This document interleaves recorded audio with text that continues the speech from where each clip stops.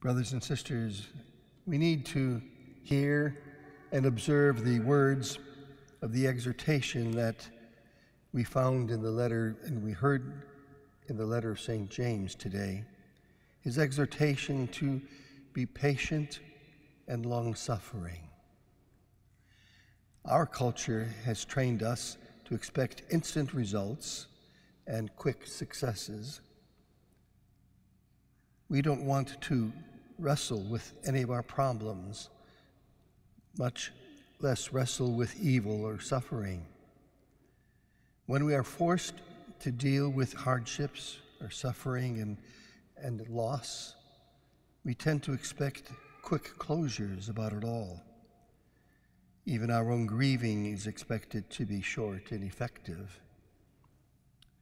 James tells us today that we should take as our models the prophets and other biblical men and women who persevered for as long as it took, who trusted God to help them through it all, even when they couldn't see the light at the end of the tunnel. James writes and tells us, indeed, we call blessed those who have persevered. And again, you have seen the purpose of the Lord, because the Lord is compassionate and merciful.